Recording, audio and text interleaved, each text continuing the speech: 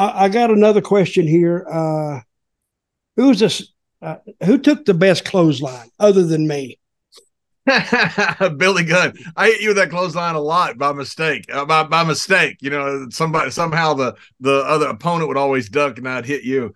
Billy Gunn, no doubt about it. Billy Gunn used to take it like I killed him, and he would flip with it. Billy Gunn is. I saw Billy one time in a 6-man tag match make the greatest comeback I've ever seen to this day in my life, and I've watched tens of thousands of matches. Billy was so freaking still is so freaking talented. Yeah. Billy took that clothesline like it killed him. So did X-Pac. A lot of guys did. He was a the only guys who couldn't take it well were guys that couldn't bump quick. And because of that, it was such a freaking massive collision. If guys didn't bump quick, I mean, it almost killed me and you. Oh, yeah. Okay, I'm going to bring this up to you. I'm sure you remember it. Jake the Snake. You remember Jake? Yeah, very well. Okay. Of course. We worked with him when we were in Europe. He came to me. One of the greatest legends ever. Yeah, he came to me one night and he says, brother, that voice he's got, you need to talk to your boy. I said, why? He's killing me with that clothesline. And I went, well, Jake, really, I think you might be better served if you go to John and tell him that he might need to or change it up somehow. Because if I went to you, it's me telling you, he needs to go. But I remember standing outside that ring watching you, John. Brother, when you would hit Jake, it was splat. Oh, my God. I would go, oh, God. Because like you said, if you bumped quick.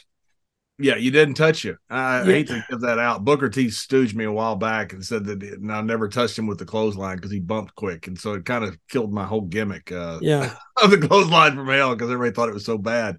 And I had heard so much about it and saw so much from it. The last night we were together, you was going to clothesline me. Yeah. I'm going the whole match. I'm going, oh God, oh God, he's gonna kill me. Guess what? You never touch me because I was gone. That's right. As soon as it's coming, bam, I'm down, and it looked like it killed me, and I got out of there.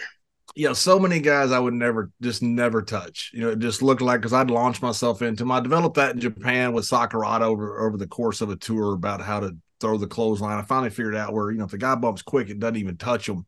Mm-hmm. The problem was with Jake was older, and Jake was at a point in his career because of so many injuries, he couldn't bump quick.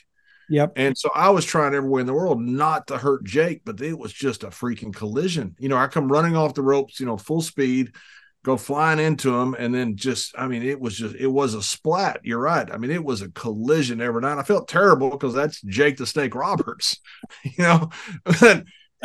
There's not really a way to work it if the guy doesn't bump quick. And because of that, I felt bad for it because I had so much respect for Jake. You felt bad for him?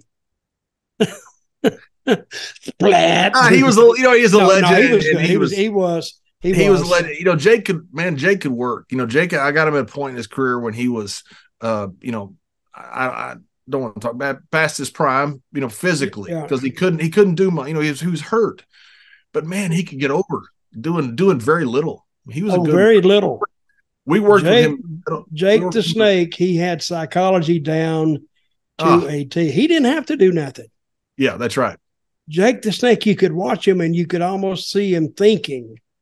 And then now you get into the part like, what is going through that head of his? Because that's the image he gave off, and that's the image he got over. So Jake he was so different. He did soft promos, so you'd have to listen to him. Mm-hmm. He was just Jake. Jake's a smart guy. He really knew the business.